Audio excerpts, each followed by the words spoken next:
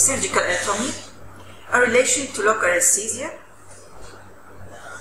The measurement of pain through the local anesthesia by dental professionals requires a thorough knowledge of the skull, trigeminal nerve, and related tissues.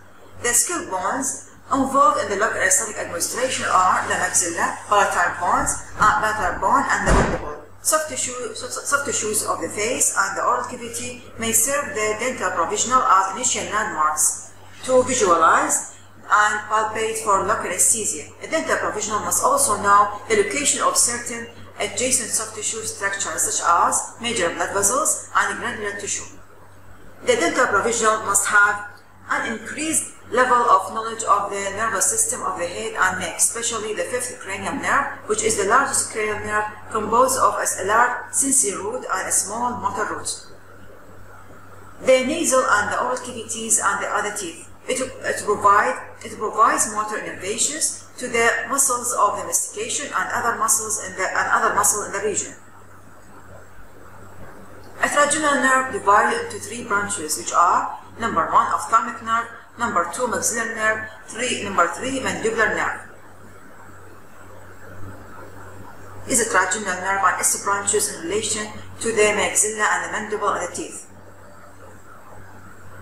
Ophthalmic nerve. It is the smallest branch of a trigeminal nerve which transmits sensory innervations from the eyeballs, conjunctiva, skin of the upper face, and the anterior scalp, the lining of the upper part of the nasal cavity, and the paranasal sinuses, and the meninges of the anterior cranial fossa. The ophthalmic nerve have the following terminal branches: A. Lacrimal nerve, B. Frontal nerve, C. Nasociliary nerve. Is the branches of the ophthalmic nerve in relation to the structures. Maxillary nerve, it is the second division of trigeminal nerve. It is purely sensory and is the intermediate inside between the ophthalmic and the mandibular nerves. It transmits sensory fibers from the skin of the face between the lower eyelid and the mouth, from the nasal cavity and the sinuses, from the maxillary teeth and from the maxilla. The maxillary nerve gives off branches in 4 regions. Number 1, within the cranium, the maxillary nerve gives off a small branch, the middle meningeal nerve. 2, in the trigopalatine ganglia, A. Trigopalatine nerves. By way of trigopalatine ganglion, the maxillary nerve have the following branches, all of which carry sensory secretomotor and sympathetic fibers, and are divided to 4 groups to supply 4 areas: orbit, nose, the palate, and the pharynx. And hence are A. Orbital branches, B. Nasal branches. The most important one is the nasopalatine nerve, which supplies the roof of the nasal cavity, the nasal septum, and the floor of the nasal cavity. Then it enters the incisive canal, through which it passes into the oral cavity via the incisive foramen, located in the midline of the hard palate, about 1 cm posterior to the maxillary central incisors. The right and the left nasopalatine nerves emerge together through the foramen and provide sensory innervations to the palatal mucosa in the region of the maxilla, the central incisor, the lateral incisors, and the canines. C. Palatine branches, which are the greater palatine nerve and the lesser palatine nerve. The greater palatine nerve provides sensory supply to the hard palate. It emerges on the hard palate through the greater palatine foramen, which is usually located about 1 cm towards the palatal midline, just distal to the second molar. The nerve crosses anteriorly between the mucoperiosteum and osseous hard tissue, a hard palate, supplies sensory innervations to the palatal soft tissue and bone, up to the canine and first premolar, where it communicates with the terminal fiber of nasopalatine nerves. This also provides sensory innervations to some parts of the soft palate. It supplies all the hard palate except that in the incisor area. The nasopalatine nerve supplies sensory innervations to the soft palate. This is a division of the greater palatine and the nasopalatine nerve. D. Pharyngeal branches. B. Zygomatic nerves. The zygomatic nerve divided into A. Zygomatic temporal nerve, B. Zygomatic facial nerve, C. posterior superior alveolar nerves. These nerves are 2 to 3 in number. They emerge through the trigomaxillary fissure and reach the posterior surface of the maxilla. When more than one branch remains external to the bone, to provide sensitizations to the buccal gingiva in the maxillary molar region and adjacent facial mucosal surfaces.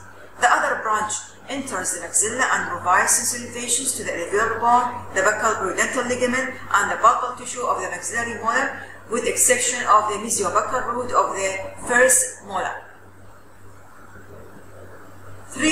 In the infraorbital canal, we have branches A, middle superior alveolar nerve, which originated in the infraorbital canal and ran forward, supplying adjacent lining of the maxillary sinus, pulp of the premolars, and the mesiobuccal root of the first molar.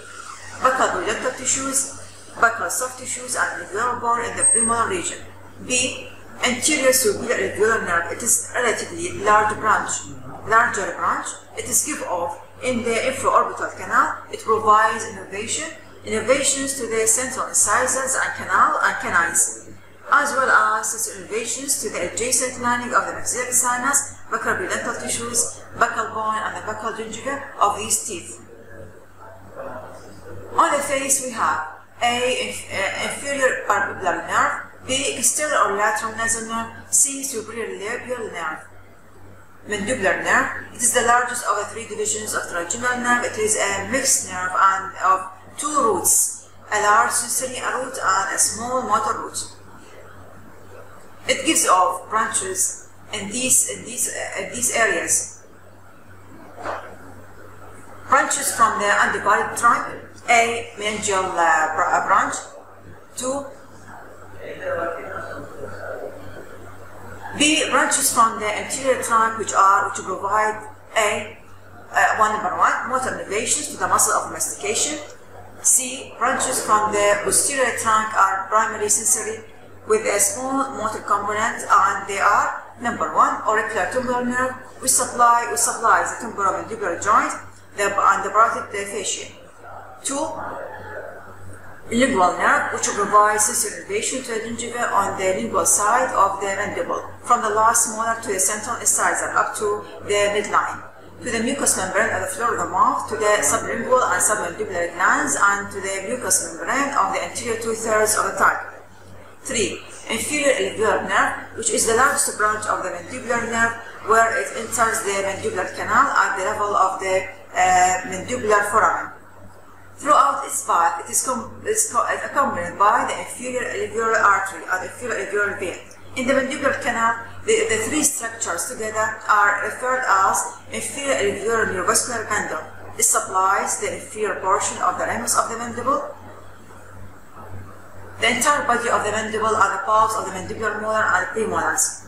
The nerve and artery and vein travel anteriorly in the mandibular canal as far forward as the mental foramen, which is located at a point below and between the root of the premolars, where the nerve divides into its terminal branches, which are number 1, mental nerve, which supplies the skin of the chin, the skin and the mucous membrane of the lower lip, and the mucous membrane from the incisor to the premolars. 2. Incisive nerve, which is the small terminal branch and the continuation of the inferior alveolar nerve within the substance of the body of the mandible. Anterior to the mental foramen, it supplies the bulbs of the teeth, central and lateral sides of the canine, and sometimes the first bicuspid supporting alveolar bone, periodontal ligament, and the overlying soft tissue anterior to the mental foramen.